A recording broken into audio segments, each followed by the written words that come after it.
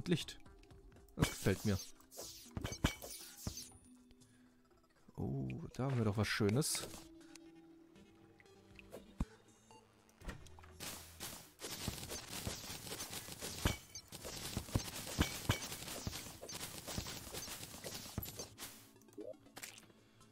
Wir können das Auge nochmal beschwören.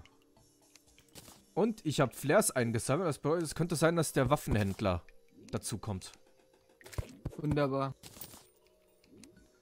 Ich weiß allerdings immer noch nicht, ich habe das nicht... Ich merke mir das... Ich bin auf den Fisch gefallen. Au, au, au, Qualle. Ich merke mir das leider nie, ob Flares auch als Munitionsart gelten dafür, dass der Waffenhändler kommt. Müsste aber eigentlich. Ich weiß nur auf jeden Fall Musketenkugeln. Dass die da auf jeden Fall dafür sorgen, dass er kommt. Aber dazu müssen wir in die Crimson gehen.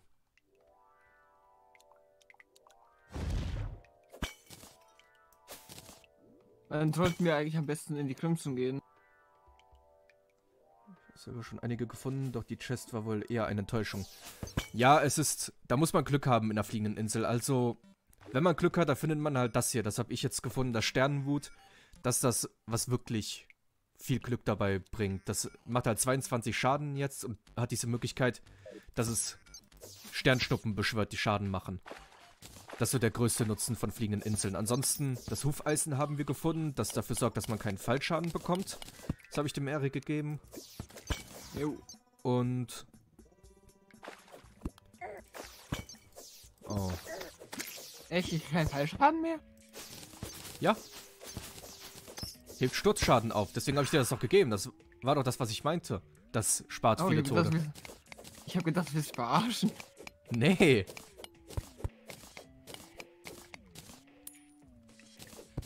Ansonsten fliegende Inseln einfach später, weil man dort farmen muss, dann im Hard Mode. Wenn man dann die Wither farmen muss, damit man sich die Flügel machen kann. Aber das dauert noch. Das ist alles erst nach der Wall of Flash. Bei fliegenden Inseln ist genauso wie mit Pyramiden, Living Woods und solchen Häusern wie hier. Man muss einfach Glück haben, dass was Gutes drin ist. Man kann Glück haben, man kann aber auch Pech haben. Ich hatte jetzt zum Beispiel Glück, dass direkt in der zweiten fliegenden Insel direkt die Sternenwut drin war. Ich glaube, ich habe Uran gefunden. Lass uns eine Bombe bauen. Okay, das ist gut. Das ist okay, das ist gut. Oh Gott. Und ich nehme den Kronleuchter mit. Irgendwas blinkt es. Ich glaube, ich habe echt Uran.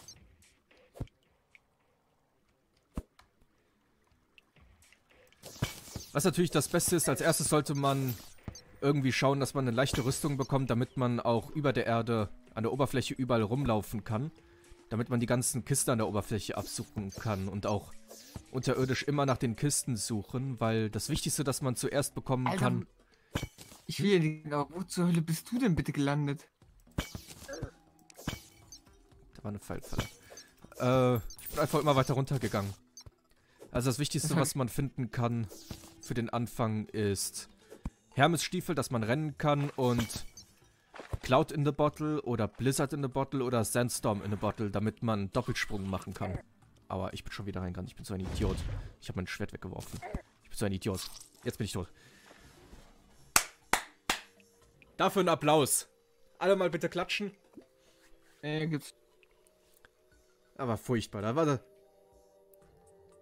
das Dümmste, was ich je gemacht habe. Gut, dass ich meinen Sternwut wieder aufgesammelt habe, bevor ich drauf gegangen bin. Du hast es abgeworfen. Ja, ich hab's aus Versehen abgeworfen. Und beim Aufsammeln bin ich wieder in die Pfeilfalle gegangen und bin dabei gestorben. Ja, da ist der Novel, gibt schon mal einen schönen Applaus. So, du hast auch 140, dann nehme ich mir den jetzt.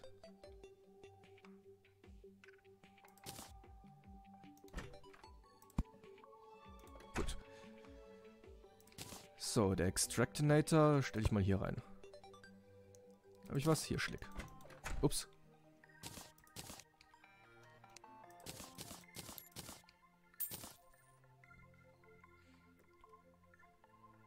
Wolfram. Also jetzt können wir dir auf jeden Fall noch den Helm machen. Ich habe 75 Wolfram dabei. vorhin auch noch ein bisschen was.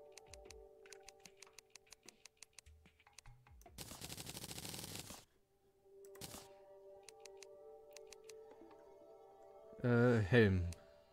Gut. Da hast du jetzt die komplette Wolfram-Rüstung, dann bekommst du auch den Set-Bonus. Ich weiß leider nicht mehr, was das von Wolfram war.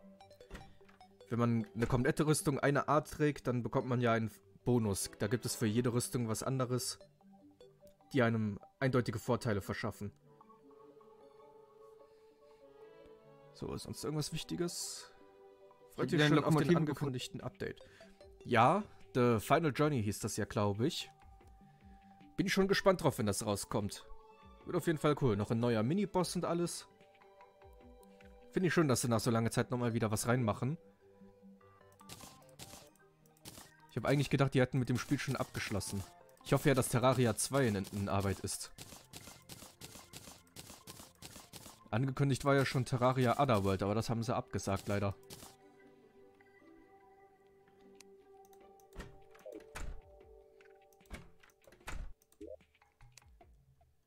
Sind auch noch Höhlenforschertränke? Die können wir später gebrauchen. Ich glaube jetzt... Ich glaube, die Höhlenforschertränke, die habe ich immer aufgehoben bis zum Hard Mode, wenn wir dann nach Mithril und Orichalcum und Adamantit und so suchen. Ich hoffe, du hast das große Haus auch gehört. Was?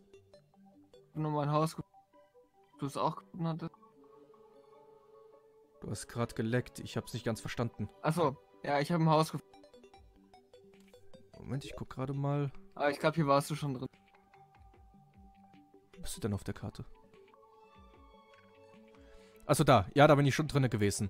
Und nach unten weiter links bin ich entlang gegangen. Dann kannst du dich immer weiter nach links machen, bis du in das Glowing Mushroom Biom kommst. Ah, es sind noch so viele Statuen hier.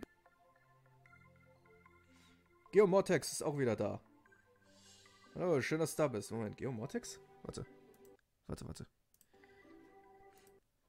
Steam gucken. Moment. Zack, da bin ich. Geomortex, bist du das? Fuck, ist das Hast du den Namen geändert?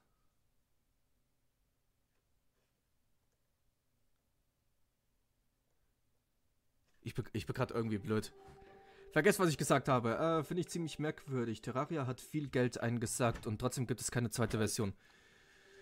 Ja, ich weiß auch nicht, warum die Entwickler da nichts Zweites machen, aber ist wahrscheinlich auch schwer, dann an die Qualität vom ersten Teil wieder ranzukommen. Da ist natürlich die Latte ganz schön hochgesteckt. Bitte schön, dein Helm. Dankeschön. Zieh den mal an und sag mir mal, was dein Set-Bonus ist. Hier. Muss natürlich in die normale Ausrüstung, nicht in das Deko-Ding.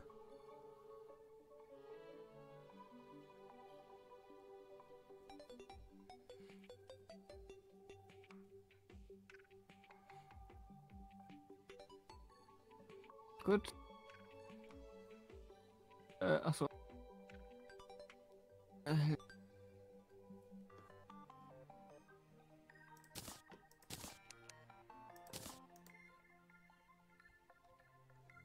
Kann ich den... Müsste eigentlich irgendwo da stehen, meine ich. Wenn du dann nochmal mit der Maus über die Rüstung gehst oder so. Z-Bonus plus 3 wäre. Ja, genau. Neben den Ausrüstungssachen siehst du ja unten links so einen silbernen Schild mit einer Zahl drin. Das ist deine allgemeine Abwehr. Ich habe aktuell nur 4.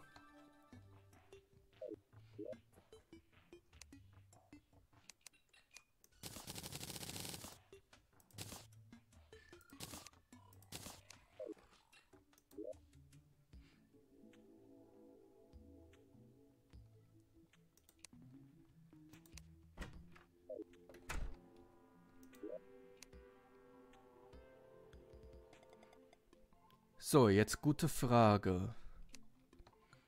Wollen wir in dieser Nacht das Auge von Cthulhu bekämpfen? Ich muss erstmal übelst viel Scheiß. Ich glaube, du hast schon volles Mana, oder? Ich habe 200. Wenn du das nicht mehr einsetzen kannst, du hattest, glaube ich, noch eins in der Hand, das konntest du, glaube ich, nicht mehr einsetzen, oder? Noch einen blauen Stern.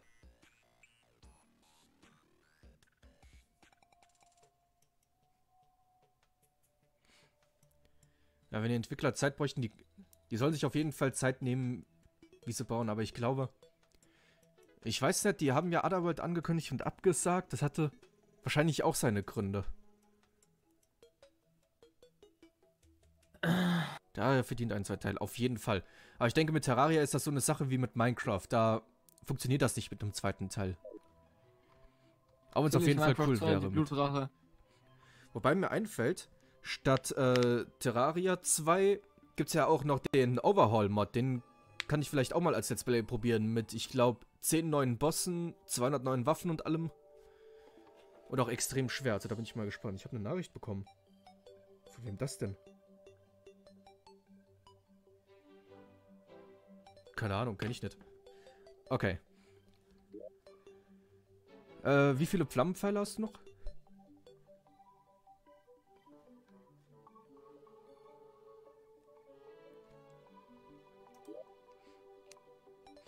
Also ja, das Auge können wir auf jeden Fall schon bekämpfen. Ja. Könnte nur etwas schwer werden noch. Ich baue uns mal eine Arena.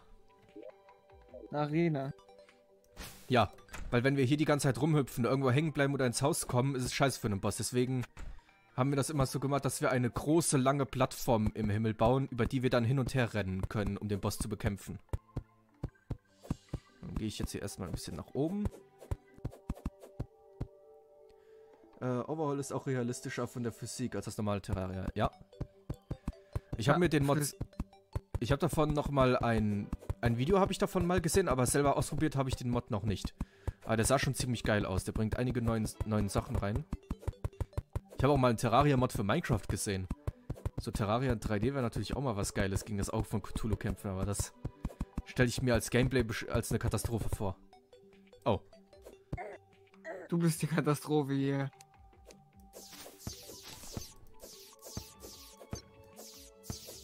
Hallo? Todesstern.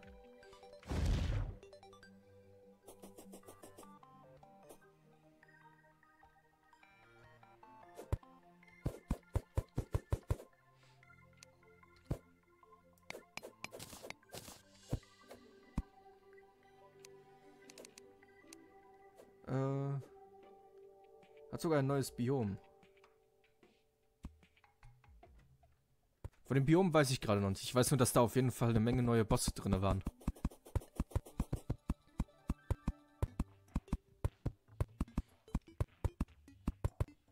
Mach die Beleuchtung ruhig mal ein bisschen großzügiger. Oh, was du machen kannst, du kannst im Haus Leuchtfeuer, nein, Lagerfeuer kannst du craften. Die erhöhen unsere Regeneration ein bisschen. Zwar nur minimal, aber immerhin. Für so einen Bosskampf ist das gar nicht so schlecht. Gut, was Probleme wird es wohl eher nicht geben. Sie waren zum Teil auf Platz 2 bis 4 der Kaufschlager. Wenn, dann liegt es am Geiz. Na, kann sein. Vielleicht fehlen auch einfach nur die Ideen. Kann auch sein. Das ist leider oft so. Viele tolle Spiele bekommen leider nie eine Fortsetzung. was soll ich machen? Lagerfeuer.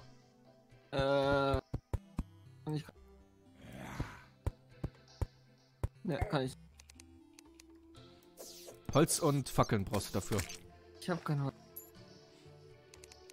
Kein Holz. So weit sind wir gekommen.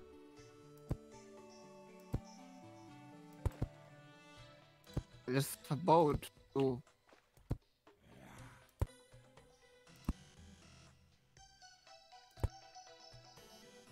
Auch nichts mehr drin. Ja, ich habe noch ein bisschen was im Inventar. Ich komme gerade wieder zurück.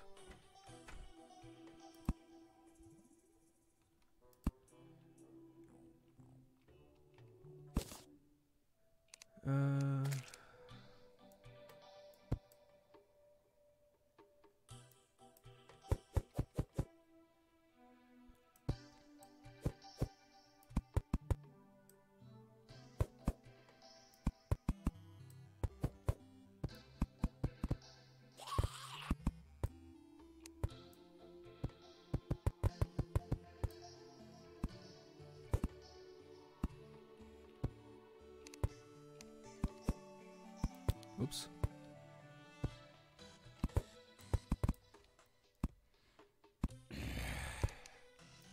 Erstmal die Scheißwolken hier wegmachen.